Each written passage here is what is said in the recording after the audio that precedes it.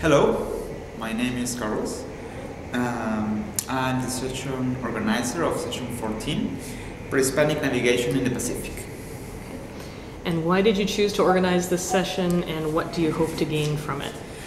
Well, actually, this is the Asia-Pacific Conference, and since the beginning, in 2011 with the first one, I realized that the conference covered Asia and Pacific, but not the South Pacific or even the Central Pacific area. So if the idea is to have like a regional conference, I said, well, I'm going to apply for it and then try to introduce other areas in the Pacific. So this second conference, we were accepted session for this navigation in the pre-Hispanic area, in the Andean area, and for pre-Hispanic times. I hope this gets more research on the topic and in the area. Thank you. So that leads perfectly into my next question. So what you hope to see accomplished in your research area, kind of say over the next 10 years or so?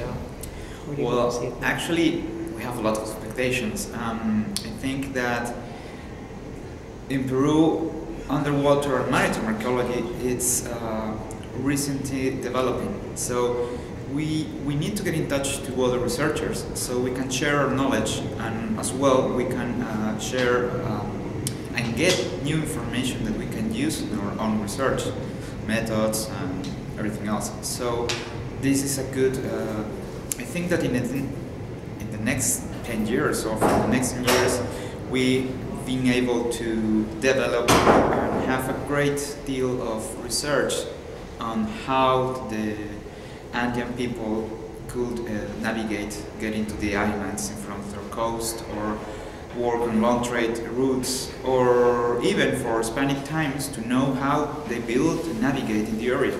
How was our relationships with Asia as well? We have known relationships with Asia, like through the Manila Galleon. So we have relationships that are already working again in place and working again. So what are some of the challenges that you see facing all of this? Well, the challenges are training people, getting people into the topics, because they're land-based archaeologists, and the archaeology has been giving their back to the maritimes, to the seas. So it would be great that we can at least have few people coming to see, to face the sea as an area where our societies were developing. And on the other hand, we need to get institutions to try to fund our research, because they are used to see land archaeology but not maritime or even underwater. It's not visible for them. So I think that's a huge problem that we have to face in the following years. We have hopes, of course.